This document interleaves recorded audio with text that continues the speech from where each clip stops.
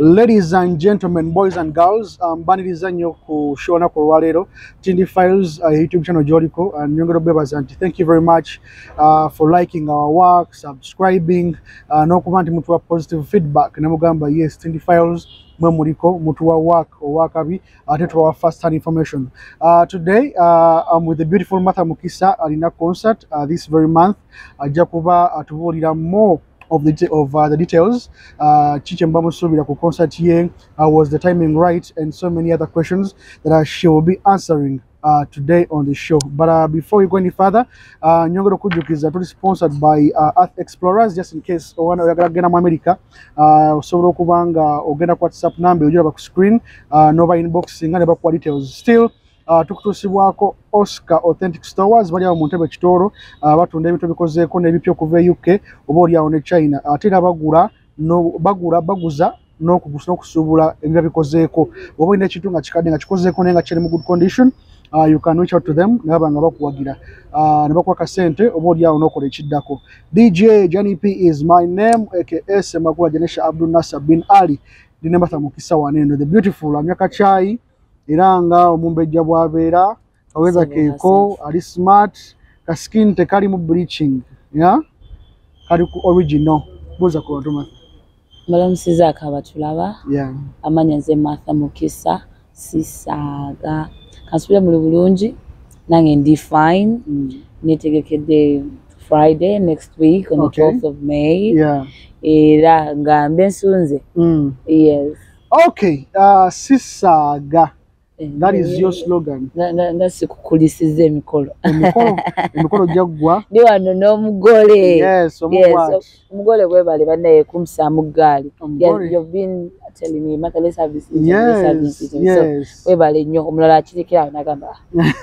So thank you. Yeah, now you might have been supporting from day one. Yeah, thank you so much. Tena everybody kuba consistent.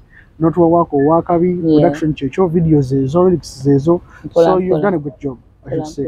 And your management as well has media Ryan Makabinyo and shout outs to Katie kubanga na yachimiridde shout outs to MTN Uganda as well what's changu no by the way changu by the way oli okuvayo nagamba nti brand ya Martha kanjimiriremu tukole kine yes chitwala love ne commitment y'amaanyi so much okulaba nga mufuna results sisaga live slogan ni kijja kitya. Is it your other name as well? Now it's my other name. Okay. Yeah, now it's my other name. Chija kitoko to Masisaga. Mumaje. Or you see when you get a dog tag, you have to work hard for it. Yeah. So your friends will now start calling you Katiyego Johnny P. But that was a juku unless you do it. You work hard for it. Yeah. So that slogan, after me. Proving that I can, this is me, I can do this music because I remember when I call her Sango with Eddie Kenzo, people were like, she has a very big song, it was at Agina Kolachi. So I remember that song when Azzemu wrote about Chawa, and we're just in studio and I'm putting in those beginning admin, I was like, Martha Mukisa sisaga nekajanga kokusaga but then afterwards nechifuka anti dada Martha Mukisa so my fans also relate to it you know ba uli amugundi manje sisaga nayo kumatia so it is something that helps me engage with my fans and also show who I am go muntu. Amazing. 3 years down the road. Challenges zero dazo sanze bino gichi very grateful for in this music industry. Challenges in sanze industry I think the challenges any other business they understand but then I feel those challenges zinakupushinga part of the journey to make you a better person, better muchokola.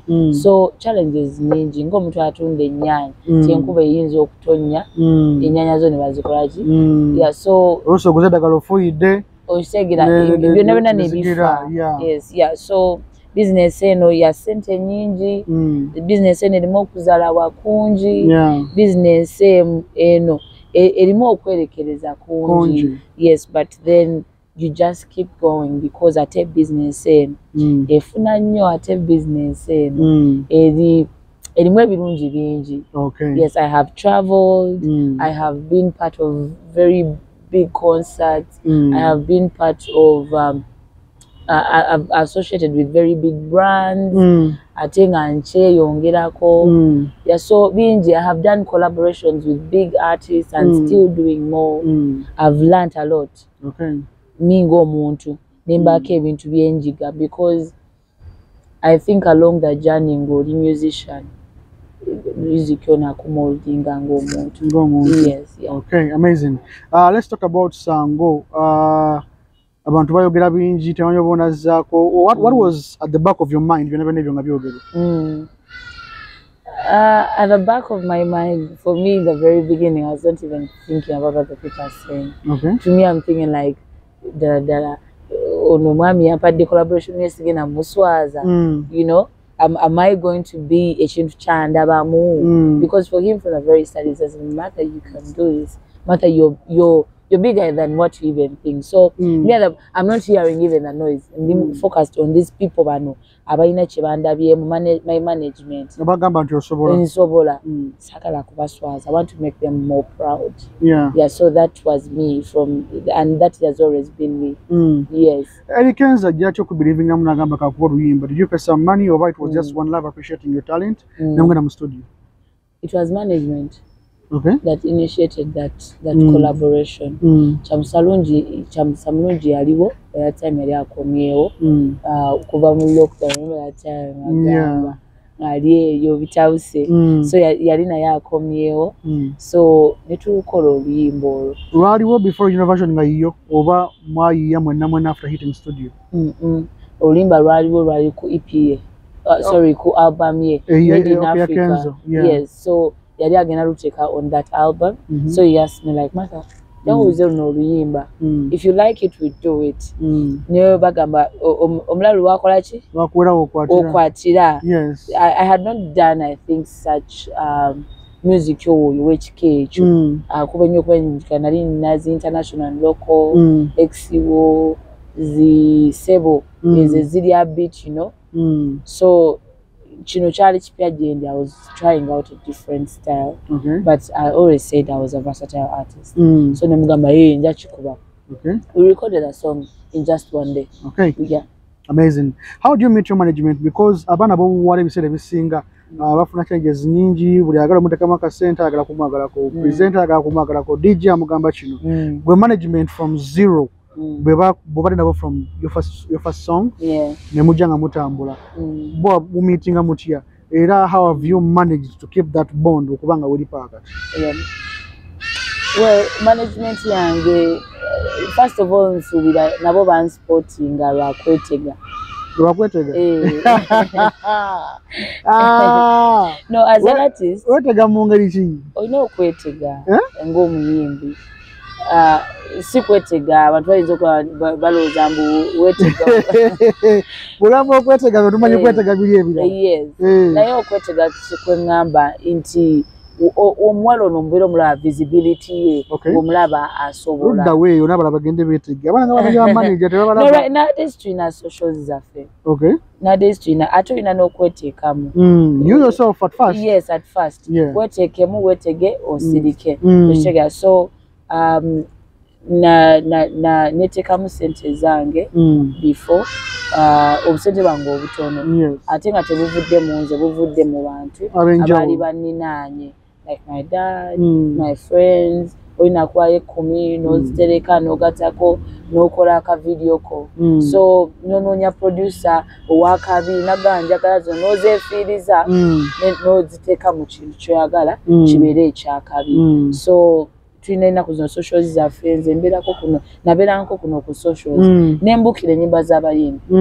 I remember I used to do a lot of John Black songs, so nenzibukira nenzikolamu covers wuuyo ngenze ku YouTube nziguddeyo YouTube yange ogenda kuli ne weeyogeza ewadde hey Martha Mukisa I'm an artist osanze bayimbi banno babongeko mi nga tuli wano katugambe tuli in this place nimanya nti wali eri waliwo like let me say ani okay let me oba Kabakoba Dr. Jose Chameleon. I cannot just sit back. I'll go and say hi. Okay. I introduce myself. Yeah, so we need to have that how is it called? Is it courage? That courage. That, yes, no gamambuno chinechintu omuntu ono at least even when you just say hi, mutabasiga dakutegedde. So kwali kwetega na kwetekamu, I think that's how. Okay, Ochari Kutindi Files, DJ JP is my name once again. Twine Martha Mukisa, the beautiful. In a show happening next week, Friday, Saturday, Friday. Yes. Freedom City. Please come out in large numbers. Mujemu mwagine nyimba zinate batu chawa, Sango, Busy, Sebo, and so many others.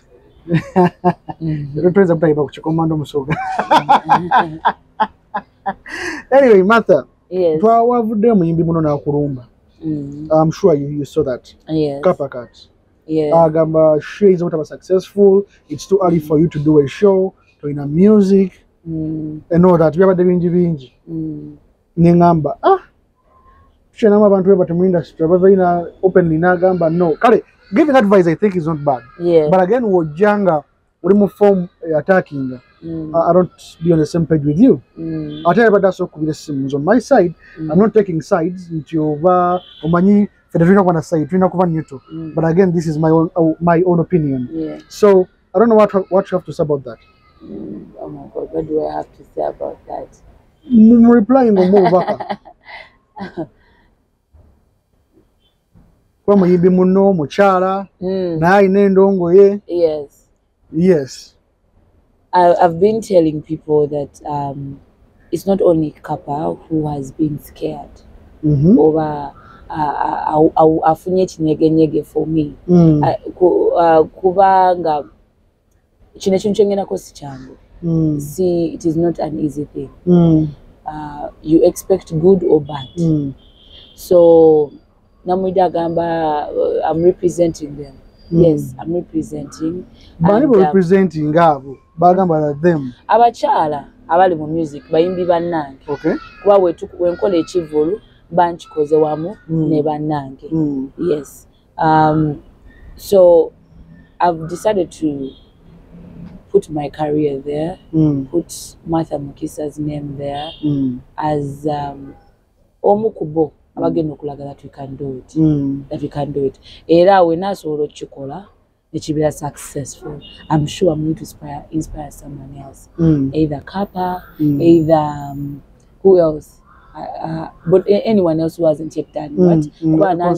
And David De Kubarala, Abachikoze.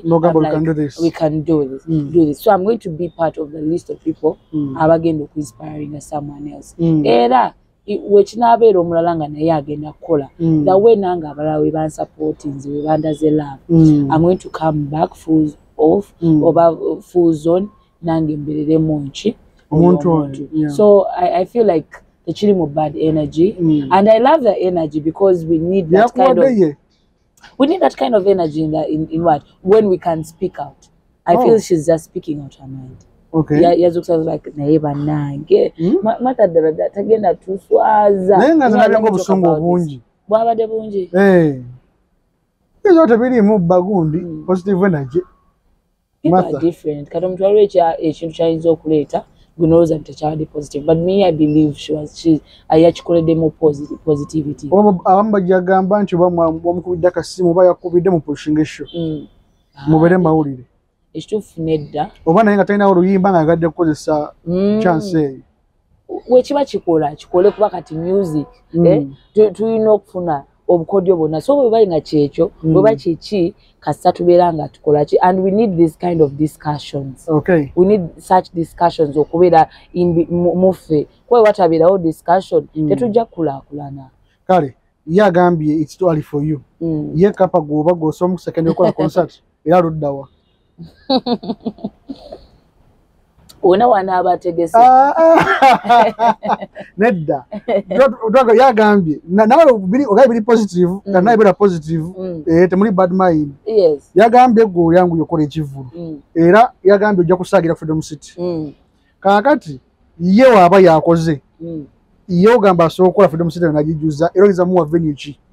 Kuba ne mukyalo ogamba represent abakyala na represent abakyala. Asobolera ddala aso kugenda Freedom City, aso genda elugogo ku cricket oval, aso genda ku Serena anywhere. Wakera nagamba you know what?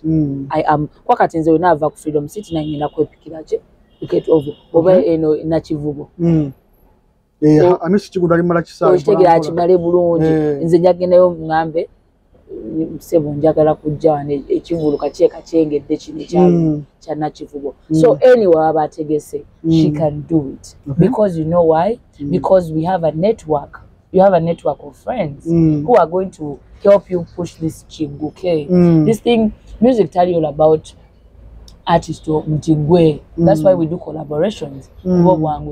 Together. Yes, so okay, the friends, but of course most of the time ku concert abantu bajja ramuyimbi main act Mata Mukisa.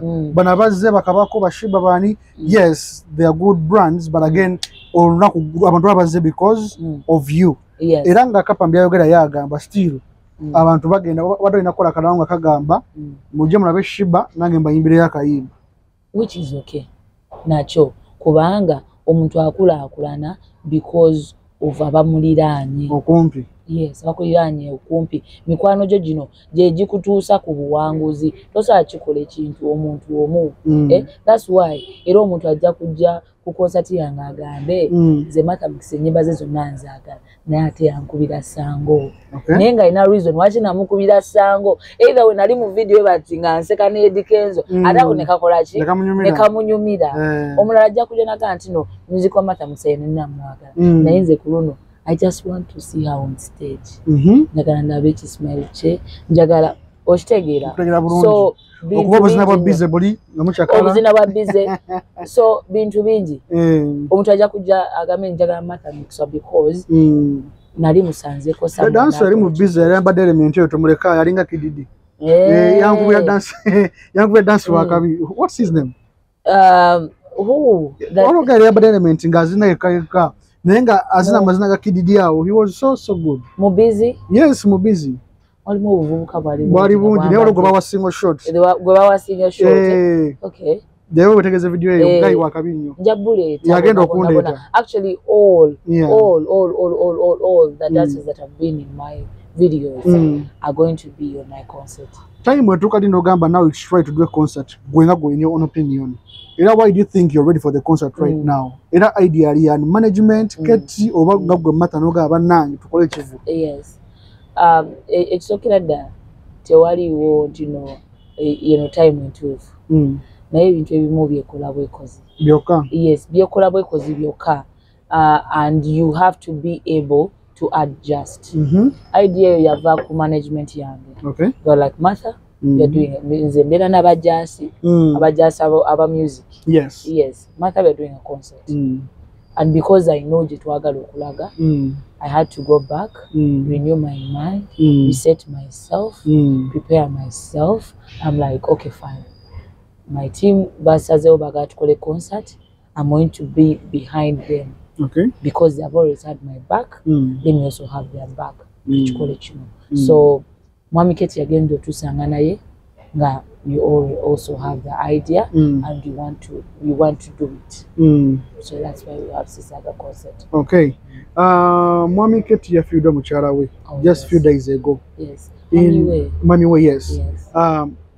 In one way or the other, won't this affect your concert somehow, somewhere? Ye nga ye mu mind ye ng'omuntu natasobola ku delivering 100% abadalina kola because of the loss. It's very sad and chitisa no kuchisa in all ways. Yes. Yeah, but katulabe what comes because tetulina kyetusobola kukyusa right now. Kubonana tewaliwo kigenda kukyuka. Yeah. Bina byonna ebibaddewo tewaliwo kigenda kukyukako. Yeah, otherwise RIP and we hope for the best. Ate Mukama abagumye. Yeah. Yes, yeah. Okay. Njera abantu baddemu bayite ku show. Yeah. Abantu bagamba obusembayo. Berenga nkuta. Bane abato bamwena mwebale nnyo kwagala Martha Mukisa, mwebale kumuwanzira. She's your baby, you know? Yes, chibubu. Yo chibubu. Yeah. Atasaga. Agenda kumbaga ye esooka. Zengena kubira ndoza n'embaga ndoza nyingi mu bulamu bw'ensi. Nyingi? Lwaki? Anti Nabawasagwe. Nabawasagwe. Nanti kati kuno tugenda kumbaga. Okay, kumbaga Freedom City, okay. Freedom City. Tuyinza okubeerayo ne Nakivubo. Tuyinza okubeerayo ne ya Cricket Oval. Tuyinza okubeerayo ne ya Serena. Tuyinza okubeerayo ne ya O2. Tuyinza n'okubeera walala. Bannaye. Wembley. Kasita okuba O2 arena ate obayagaaki. Ate tuyinza n'okubeera ne kweri erigwe gye wakoze. Naye waayi. Tolinayo omuntu agiragira eyo. Waayi. Omanyi abaine bakyali mujja mundu. Olimba. Ate twagala ebyaku my boyfriend. My boyfriend. Hey, wala ebuli wa. Ne walagadde musajja kimazi. Nandiyagadde omusajja ali ready. Okay. Ali ready to okukola ekintu kyonna ate yasalawo. Yes. Omusajja omukkiriza. Omusajja omukozi. Omusajja ayagala Martha Mukisa nga ku kyalo talabako nti kuliko banne bange. Okay, ngalaba gwe Martha. Ngalaba Martha. Yes. Yes, sibiri eri gwe nogwe ku kyalo kuliko banne obo nedda. Yagala omusajja who loves me for me. But above all, I want a happy man. Okay. Yes. Nice. Ngali mu industry no banedda. Kyonna. Kyonna kasita abera mu muntu ali mu industry no oyinza kugenda nani?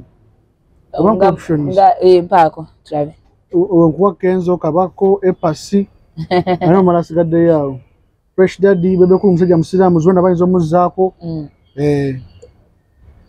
tugenderawo kwabo tulindeyo ku bapya abajja kyogamba abo kiki alina skin yakolera ngambye abapya abagenda okujja nze njala kuba nokuba olonda kubakadde nedda kubakadde nedda tukwevairota Young voice? Nedda. Unknown? No. Please. But na yogwagalani. I took a number presenter Dagala Suranga. No. Cuts. Nawe. The VJ Mercy Pro. Watch our Sajo, or at least come Mercy Pro. He's tall. He's tall. Ate kawalia case. Nedda kawalia bantu weberere. Ato mukunja. Amuko oyo ndi mama we. Aitokwe Calvin, the China. Calvin, no. Tokwe Kim GK. Nedda, he's too cute for life. Tugenda kutwala katongolo mutongole. What you go to way why? Nzo no one. Nzo atando chwa chikola. Wedde. Bai ndi musiramu era omugole yetegeka kayimba kakagate batuchawa. Tebatuchawa. Kati haki namba 2. Wama mugole nzo notakulimba. Nze ndi ku side yo. Nenga Freedom City tugenda tugire Martha Mukisa. Of course sisaga concert ye sose tubere tujijuze kijja kugwanze manyi. Oh yes, 12th of May. Kapa katukuiso yimbe simbubi. Okuyingira emitwalo 2 ordinary. Emitwalo 3 VIP. Yeah. A table is 1 million. Amazing. Yeah. Thank you very much Katie ku biliviga Martha Mukisa. Yes, but again chibinya kya kutuseeko katonda kugumye. Thank you so much to Black Magic Entertainment. Yes. Yes. Thank you so much Team Sisaga. Yes man. Muri bakabe. Ya nakuchitimba oli wakabi no. Oshikakazi. Mbere ku Instagram nga nkulaba Facebook ngambikola. Bane ukola kona kwetega. Nga bannange. Kanete genange tuchigadde olwo. Cheers. Cheers. Na haki namba 2.